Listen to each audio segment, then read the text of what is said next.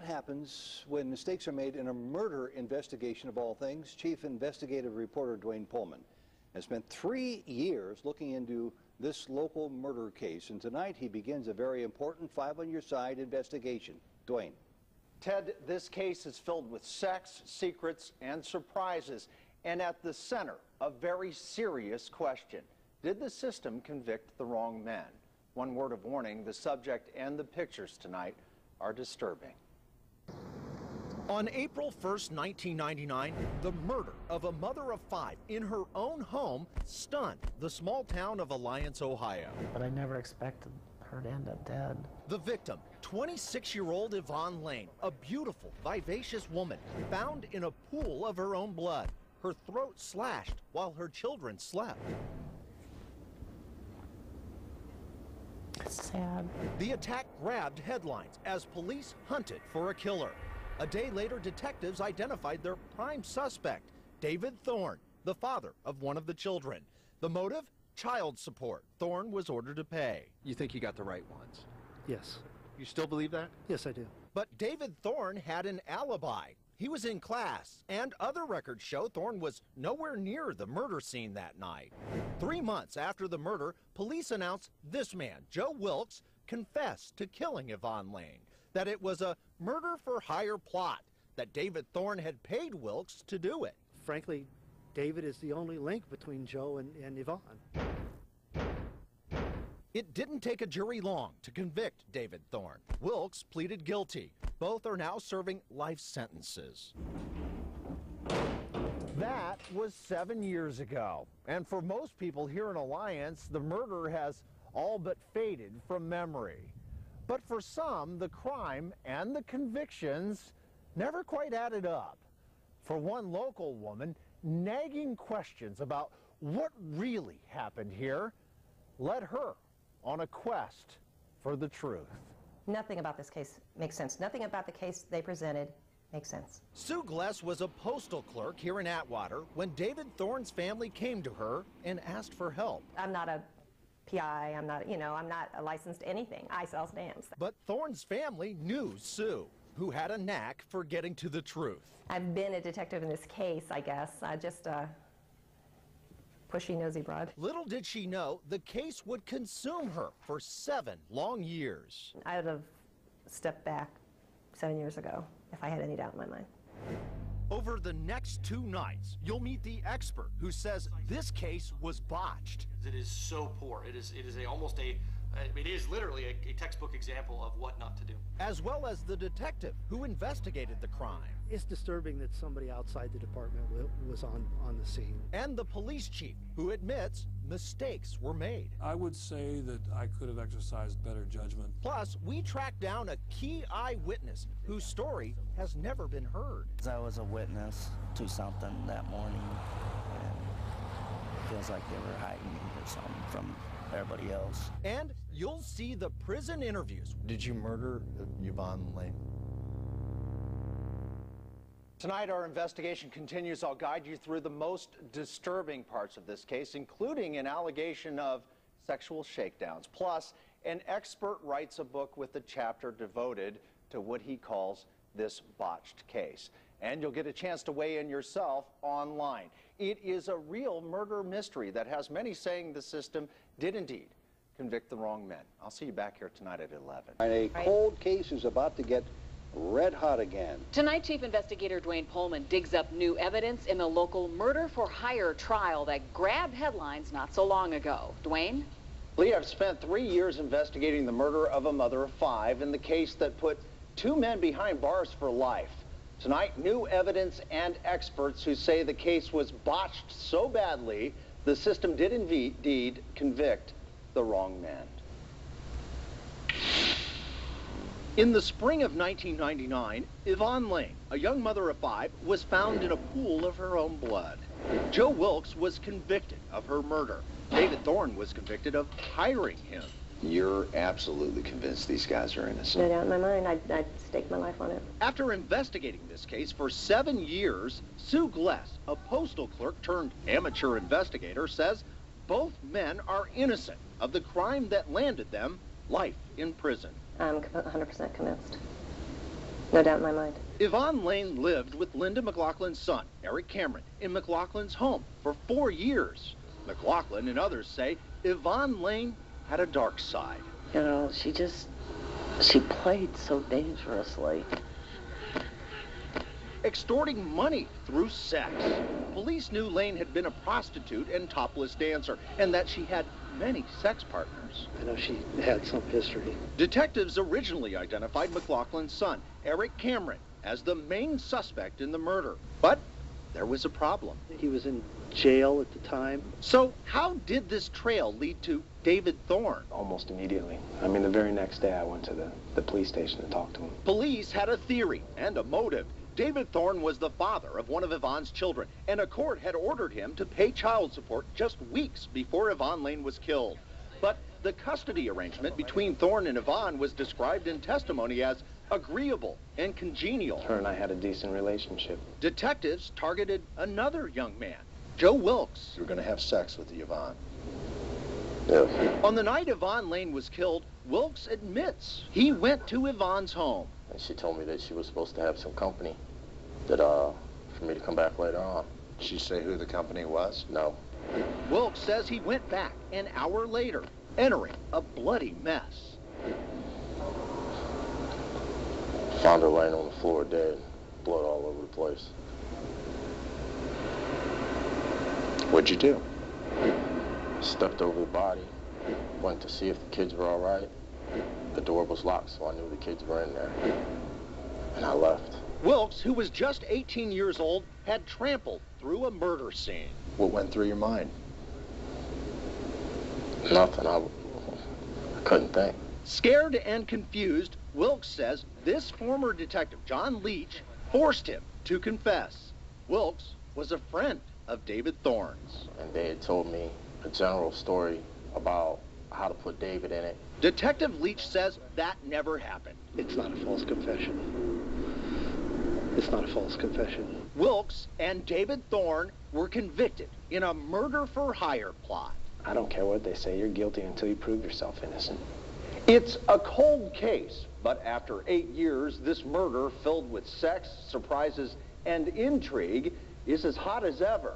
Tonight, we take you inside the crime scene to reveal the mistakes and missed clues. Then, and only then, can you decide for yourself whether the system convicted the wrong man. Open this criminal justice textbook and you'll find a chapter on how not to investigate a crime scene. This is the actual crime scene. It is literally a textbook example of what not to do.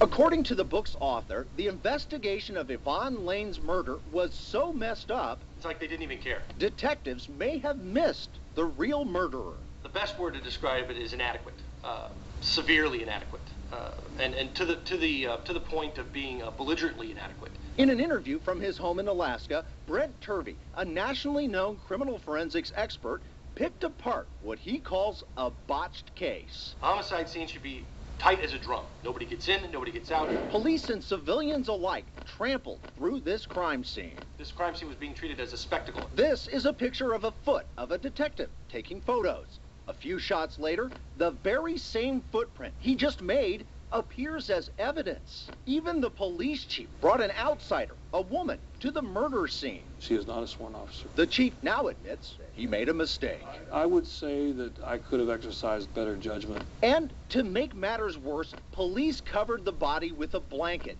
taken from Yvonne's bedroom. Yeah, that would be a level of contamination, yes. A pretty substantial one. Potentially, yes. The murder weapon was a problem, too. Detectives said this knife killed Yvonne Lane. It matched the one missing from her kitchen and had a fingerprint that has yet to be identified. But weeks later, the same detectives announced this knife, purchased by Joe Wilkes, was the real murder weapon. We were able to recover the receipt from it from Kmart, where Wilkes had bought it. And, you know, that ties Wilkes to that knife. That knife had what experts described as protein on it, but it had no prints. Wilkes says police brought him the knife. They never stated nothing. That was the murder weapon. On the stand, Wilkes said they, the police, were the ones that stated to me how the murder was committed. Wilkes confessed to killing Yvonne on the couch, reaching around her, cutting her throat. But expert Brett Turvey says the murder could not have happened that way. It is not possible that she received any of the injuries that she received on the couch. Blood patterns, Turvey says, tell the real story. The killer struck while the victim was standing here by the sliding glass doors, slicing from behind. She begins to spurt blood, pumping blood violently out of her neck. The killer supported the victim on the way down, then pulled her across the floor. And there's drag and smear marks in the blood. She's being assisted from the sliding glass door area to the area between the couch and the television. It was a methodical killing. The crime scene itself was staged by the offender. Hardly what Joe Wilkes described. Why would he describe the murder? Given everything else, why would he describe the murder in a way that it I don't know. Maybe just, you know, the mind does weird things. But that's not the only weird thing. If Wilkes killed her, our expert says, he would have been covered in blood. According to Turvey, these marks clearly show the killer was covered in blood. Wilkes was not. Where was the blood on your clothes that you were worried about? On my suit. But nowhere else. A jacket and pair of pants secured by police had no blood on them at all. The offender would have blood all over them. Was this a botched investigation? An expert says yes. The system did indeed convict the wrong men. I can't think of a rational explanation for why they shouldn't get a new trial. So, do you think these men deserve a new trial? Go to newsnet5.com and you can vote for yourself. Not sure? Well, we're not finished yet. Tomorrow at 6, stunning new developments. I find a key witness who never testified and a claim that a cop was involved with the victim.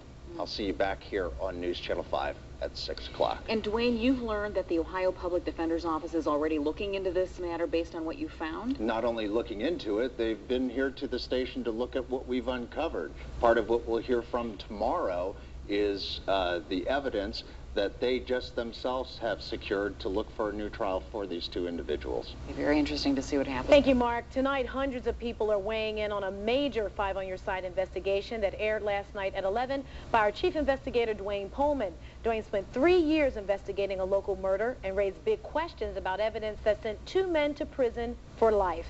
Now Dwayne has new details and a witness who never testified. Dwayne? Danita, last night at 11, I showed miscues and mistakes. Tonight, I find a man who could blow this case wide open. On the morning of April 1st, 1999, George Hale was walking down Devine Street when he saw someone. Seen someone coming out of the house with a garbage bag. That house was this one, where Yvonne Lane, a mother of 5, had just been murdered. Garbage bag. This black trash bag. Did it look like it was filled? No, it was like half full. Hale says the man carrying that garbage bag did not match the description of Joe Wilkes, who was convicted of killing Lane, or David Thorne, who was convicted of hiring Wilkes to do it. What was he wearing? Oh, he was wearing a pair of, I know he was wearing jeans and... Flannel shirt or something, or? No. T-shirt? It was a dark shirt, T-shirt or something. When Hale was walking back home, he saw the same house wrapped in crime scene tape. Did you approach any of the detectives out there, or police officers? Yes, I did. And Hale told those detectives what he saw. So you told him you saw somebody coming out? Yeah, I seen someone that came out there, out of the house. He agreed to look at a photo lineup. Did you find somebody you recognized? I did point out somebody. Hale says detectives told him later the picture he pointed out was that of an Alliance police officer. You think police were involved, George? I'm thinking they had something involved in it. Yet, George Hale would never get a chance to tell his story here in court. George Hale was not really a reliable witness. John Leach was a key detective in the case. Did you know who he identified? No, I don't. He was a police officer. That's before the investigation. Okay. Well, like I said, I do remember it coming down to the point that he was not a reliable witness. Reliable or not, George Hale never testified in the murder trial. Lawyers defending David Thorne say they were never even told about Hale. David Thorne and Joe Wilkes were convicted in what prosecutors called a murder-for-hire plot. I'm gone. They don't see me. What do they care? I'm out of sight. I'm out of mind. I was just a number to them once it was done. But is it? I believe the police let him out. Sue Gless, a postal clerk turned investigator, hasn't given up. She's devoted 7 years to uncovering the truth in the hope of freeing 2 men. And that's my goal, is to get 2 innocent men out of prison. Sue Gless isn't alone. He didn't do this. What? He did not do this. Linda McLaughlin says David Thorne did not do it, and neither did Joe Wilkes. McLaughlin, the mother of Yvonne's boyfriend, says Yvonne Lane was using sex to extort money before her death. She slept with everybody. Yes, she did. Yvonne Lane's own mother testified an Alliance police officer, Quentin Artis, was repeatedly badgering Yvonne Lane. He said, Yvonne promised me a back rub if I would bring her license to her. McLaughlin says she was at Yvonne's house when Officer Artis showed up demanding sex. Did he say sex? Yes, he did. Officer Artis is no longer a cop, but an inmate in Marion, serving a sentence for sexual battery and gross sexual imposition after he was convicted in another case involving a child.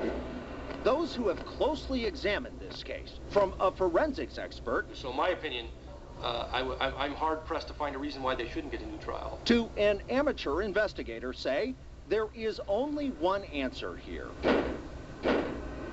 The system did convict the wrong men. No doubt in my mind, I'd stake my life on it. And I probably am. Ohio's Public Defender's Office is dealing with this case, and based on what I've uncovered, we're told an appeal, a federal appeal, is imminent while police stand by their investigation.